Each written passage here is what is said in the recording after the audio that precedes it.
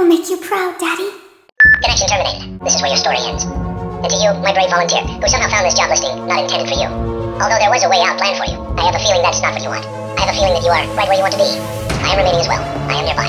This place will not be remembered, and the memory of everything that started this can finally begin to fade away, as the agony of every tragedy should. And to you monsters trapped in the corridors, be still, and give up your spirits. They don't belong to you. For most of you, I believe there is peace, and perhaps more, waiting for you after the smoke clears. Although for one of you, the darkest pit of hell has opened to swallow you whole, so don't keep the devil waiting, old friend. My daughter, if you can hear me, I knew you would return as well. It's in your nature to protect the innocent. I'm sorry that on that day, the day you were shut out and left to die, no one was there to lift you up into their arms, the way you lifted others into yours. And then, what became of you? I should have known you wouldn't be content to disappear.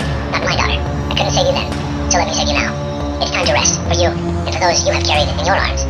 This ends, for all of us.